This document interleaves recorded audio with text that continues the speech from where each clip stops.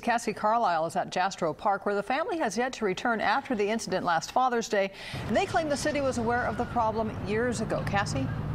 Yeah, Tim, Jackie, when they were here at the park, the mother was barbecuing chicken, the father was nearby playing with one of the kids, and little Willow was playing around a light pole like this one, just out of reach of her parents. It was Father's Day, and we went to go barbecue and to go play in the spray park.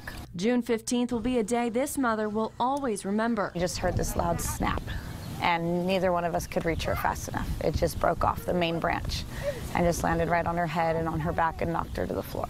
4-year-old Willow was taken by ambulance to get checked out, but her cuts and bruises weren't all that was wrong. Noticed she wasn't eating good. All she wanted to do was sleep. And so I took her back to the ER, and that's when they diagnosed her with a concussion. While the inch-long knot in her skull healed, you can still see the trauma from that day. Anywhere where there's a giant tree, she will not sit underneath it. She won't play under it. She won't run around it. She'll avoid them. Don't eat under them. Why not? Because I'm scared of it. She filed a claim with the city for $2,500 and was denied. Now she's suing the city. It could have been completely avoided. 23 ABC did a story on dying trees at Jastro. 7 sycamores, the same kind of tree that fell in June, were removed in November because they were deemed a hazard. You know, we hate to take them out, but at this point I think it's the right thing to do. Leaving this mom furious. Because they've known.